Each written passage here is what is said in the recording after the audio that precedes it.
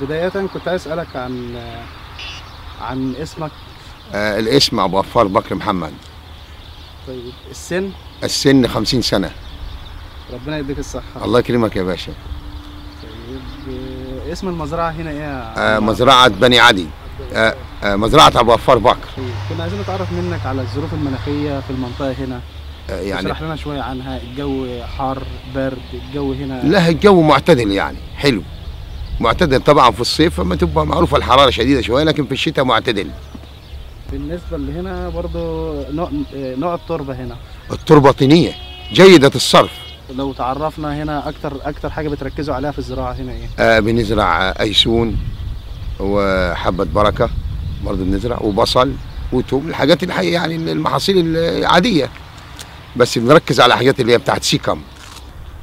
كنت عايز برضو لو تقول لي ايه الاختلاف بين المزارع هنا الخاصة بيكم والمزارع التانية اللي حداكم هنا؟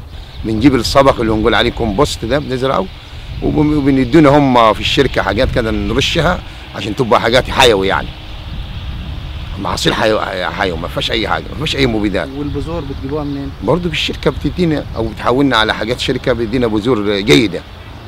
تقريبا يعني الشركه بتغطي كل حاجه بتغطي. تمام. في عندكم هنا مشرفين او مهندسين بيتابعوكم من شركه سيكم؟ عندنا الباشمهندس محمد والباشمهندس عبد الرازق معانا على طول. تمام. متابعين. طيب كنت عايز اعرف منك عدد افراد المزرعه، معاك كم واحد شغال في المزرعه هنا؟ والله فيها افراد كتير، بس يعني بيبقى عماله متنقله حسب الاحتياج، يعني بنحتاج عماله يوميه تقصد؟ ايوه، يعني كل ما نحتاج نجيبه عماله يوميه. كنت عايزك برضه لو تكلمني شويه عن المزرعه هنا، من امتى بدات ومن امتى اشتغلت في الحيوي؟ والله احنا طبعا الحاجات دي وارثينها عن ابائنا، بس احنا من 15 سنه واحنا مع شركه سيكم. كنا بنورد بصل لمصنع اللي هو في المنيا، وبنورد ايسون وحبه بركه وحلبه من 15 سنه بالظبط.